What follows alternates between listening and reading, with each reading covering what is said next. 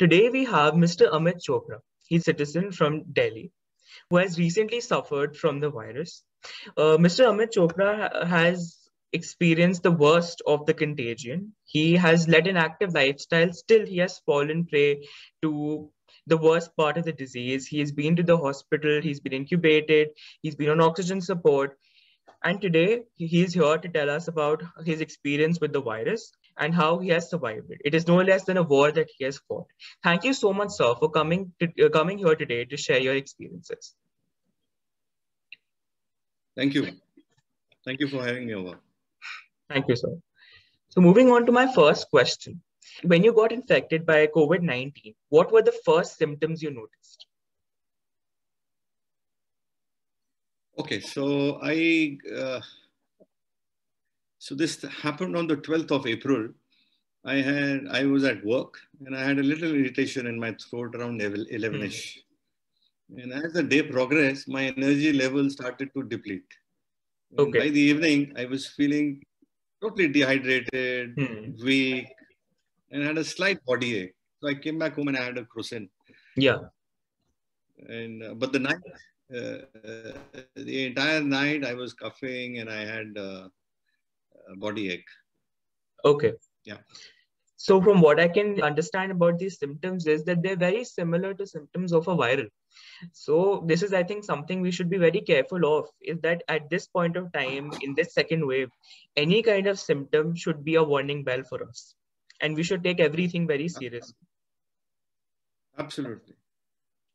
So coming to my second question, at which point did you go for an RT-PCR test?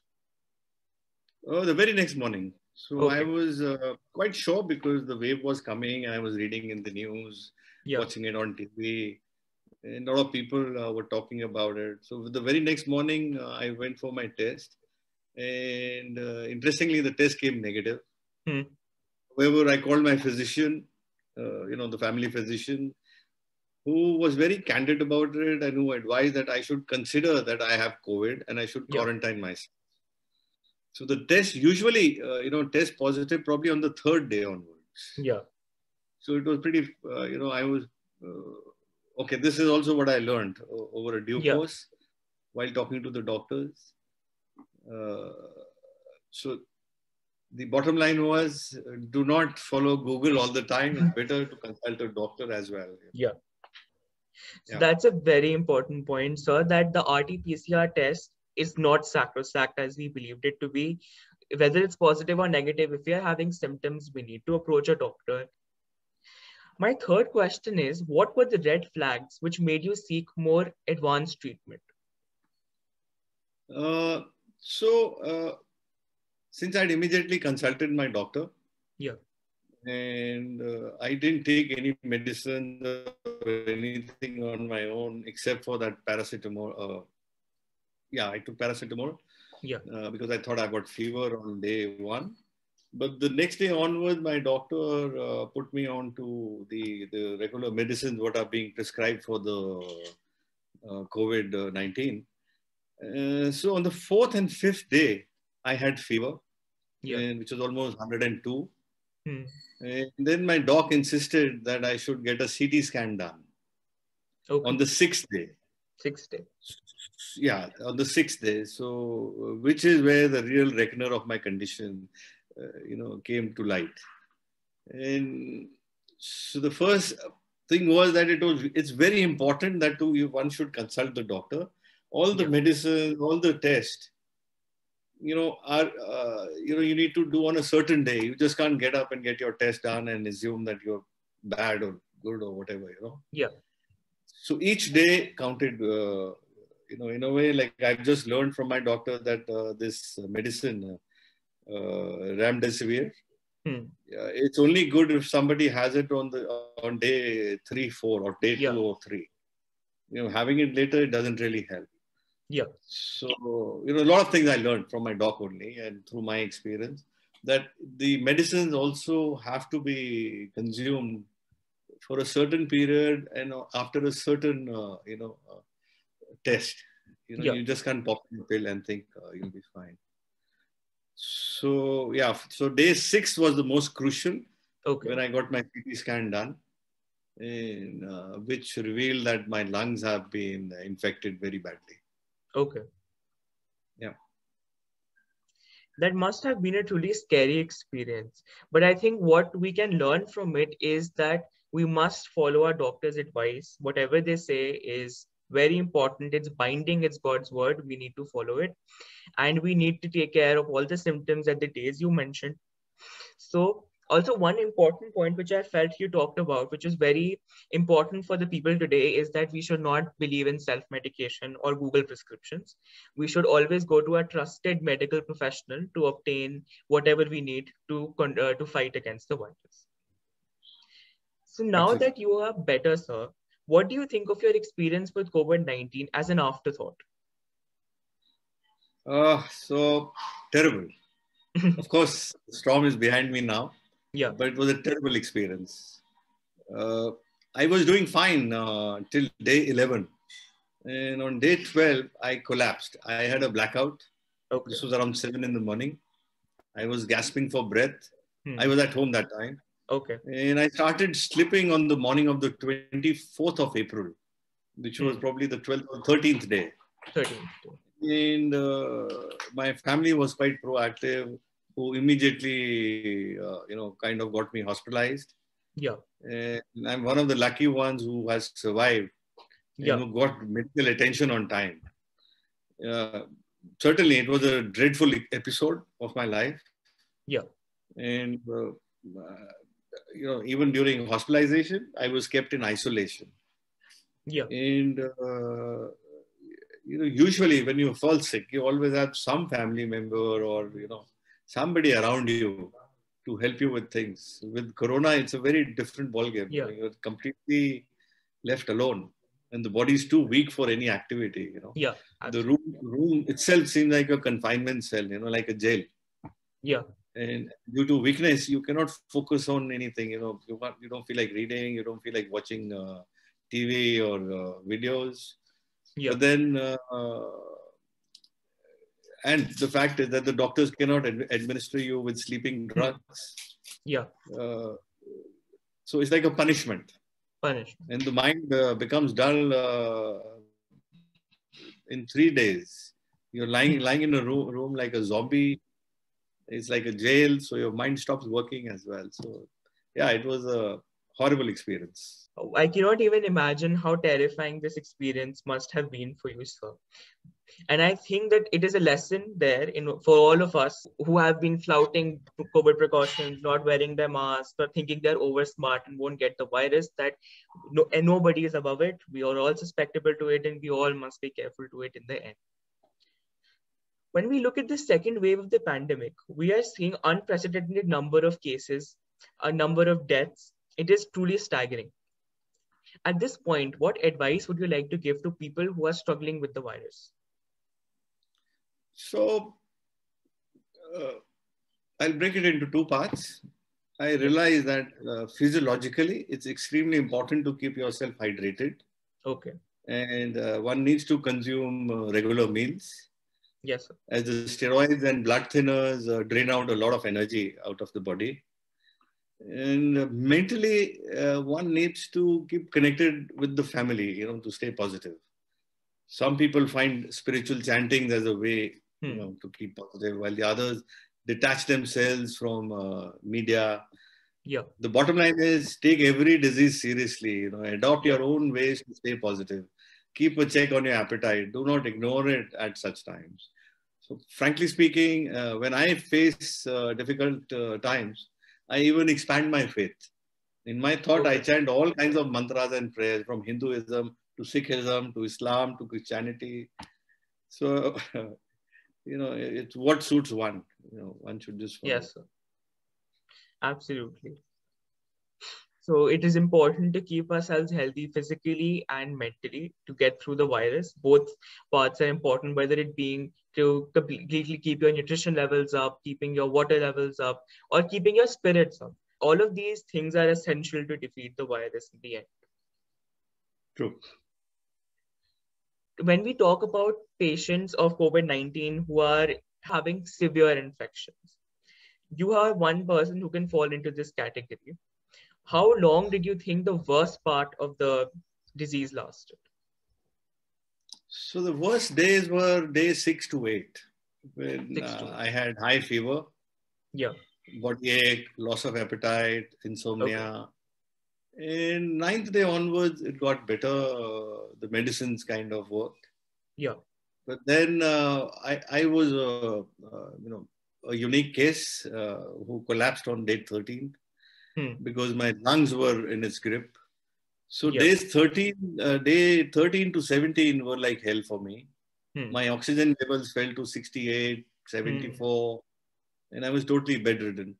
Yeah. So these were the most crucial days, 6 to 8 and 13 to 17. So of course it depends from case to case, but then definitely when you have high fever, you lose your appetite.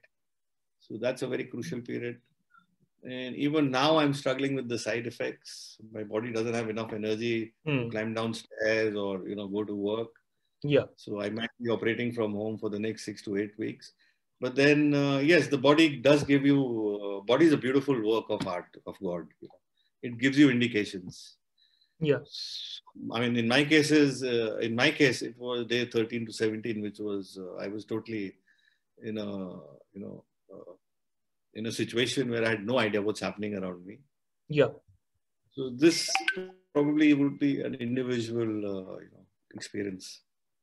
Yeah. Yeah. So, sir, during this time period, as well as during your experience with COVID-19, you said that you received treatment on time, which was a big factor in your recovery so soon. I would want to ask you, what do you think helped you the most? Which kind of medicine and what treatment?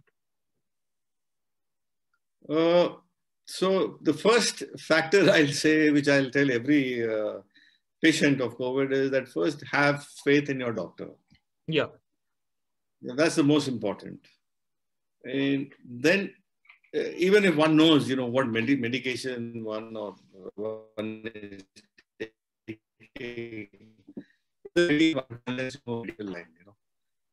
might just know the name. So in my case, I was put on blood thinners and steroids. Okay. And I was having vitamin supplements. But frankly speaking, most of the doctors all the time told me that steroids are the most important during the COVID hospitalization. Yeah. So at home, I was administered low doses, which didn't help. While when I was hospitalized, it was almost, I would say, 200-300 times stronger medication than what I was having at home. Yeah. So certainly steroids, and now blood thinners, particularly in my case, because probably because of age factor, and secondly, there's a fear of clotting in the body because of COVID. Yeah. So I guess these two, and of course the supplements like Zincovis and Limcies and vitamin C and D, basically, which became very important. Yes, sir. Absolutely. While you had this virus, what difficulties did you and your family have getting the treatment or getting the bed in the hospital? What were the difficulties? All kinds, I would say. So first, we didn't get the bed. I was admitted to Mulchand Hospital. Okay. And I was in the emergency ward for almost 8 hours. But they couldn't provide me with a room. And then we managed to get a room in a hospital close by, which was just in the same. It was in the same vicinity, about a kilometer or two from Mulchand. Yeah. And so that was a very crucial period because I was informed, and I struggled to go into the ambulance, and the commute from one hospital to the other was very, I almost gave up at certain times. And, yes. So that was a very difficult period. And once I was hospitalized, so I was in isolation. I didn't see my family for the next 12 days because no one is allowed, such as the disease. So yes. Then it didn't end over there because the hospital struggled to get oxygen, to provide oxygen to the patients. in one of the nights, at the third night, I was sharing a room. So the third night, the lady with who I was sharing the bed, she couldn't hold it, and so she expired around 7ish in the evening, the third day. Then I used to overhear sounds coming from the other wards every second, third day. People were losing their fight. Yeah. And the hospital was struggling to provide them oxygen. Yeah. And even my levels were kept very low so that the cylinder could last a longer period. Yeah. So all kinds of external problems were there. Then there was an internal problem. Your mind works on you. Yeah. So telling yourself to stop worrying about something usually has the opposite effect, because it makes you think more about it. Yeah, absolutely. So a more useful way to manage worry is, in my opinion, is to set aside 10 minutes of the day, and I call it worry time. Yeah. So I did it twice a day, once in the morning, once in the evening. Where I started, telling my mind, okay, this is the worst, what's going to happen. Yeah. And now for the next 10, 12 hours, I'm not going to think about it. So, that's how I was dealing with my personal dilemmas. And, the other factor is we, as humans, we are social creatures by nature. Yeah. So a lack of physical contact can be extremely difficult for us to cope up with, So maintaining social connection is very crucial for well-being at this time, So I used all tools available to me: phone, video calls, WhatsApp, social media, to stay in regular contact with my friends, family, and which has eventually strengthened my connections now, rather than letting them fade. Interestingly, Yeah. That was a very beautiful philosophy, sir. Worry time is something we all must incorporate in our lives. Whether we have the virus or are dealing with it, or our parents are dealing with it, these are very difficult times. And compartmentalizing our lives and holding one part just for COVID and trying to remain happy and unafflicted during the rest of the time would really help us all and go a long way in our fight in this pandemic. I would like to ask you, after such a harrowing experience, has there been any change in your state of mind or in the way you look at life? Yes, a big one. So I realized that life is too short and uncertain. Yeah. So one should not waste it on toxic friendships. Focus on what you need to achieve. Stay with people who would elevate your spirits. Yeah. One should quit all negative friendships that one is carrying on. So, once I'm fully fit in the next 4 to 6 weeks, I shall be focusing on my work with a balanced lifestyle, wherein I'll spend a good amount of time with my family and friends. Yeah, absolutely. So, sir, in the end, what would you like to say to people who are dealing with the virus or who are dealing with people who have the virus in their houses? So, as I said earlier,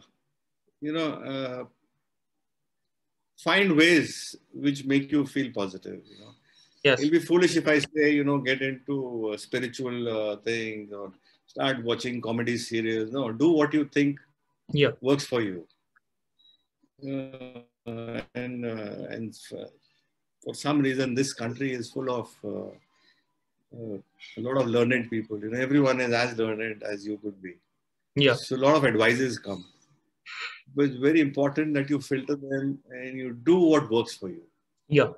So staying positive, but do it your way. And of course, keep yourself hydrated. It's not only for COVID. I would say, on a regular basis, body is 70% water. So it's very important to stay hydrated for a good mind and, to feel active and physically and. Yes, yeah, absolutely. Keeping positive is the key to defeating the virus. Along with your doctors and other medication and taking all precautions, we should be able to get through these difficult times. Sorry, extremely important. Extremely important. you just highlighted that again. Please do not follow Dr. Google. Consult your own doctor, your physician, or wherever. Even for general diseases. Okay, headaches and all. Yes, you can always go buy cough a pill. That's a different story. But any disease, doctors spend almost 10 years of their lifetime, doing research, studying. So of course they know better, and every day the medicines are changing. Yes. There are new variants coming. So it's very important before you pick up any pill on your own. It's important to consult a doctor and treat yourself. Yes, sir. Absolutely. Yeah. Thank you so much, sir, for taking time out of your busy schedule to come and talk to us about your difficult experiences in this contagion. Your knowledge and your experiences will help hundreds of patients who are dealing with the virus or who have dealt with the virus to come out stronger, better, for the wear out of this situation. Thank you so much, sir, and I hope you get well soon and are back up on your feet in no time.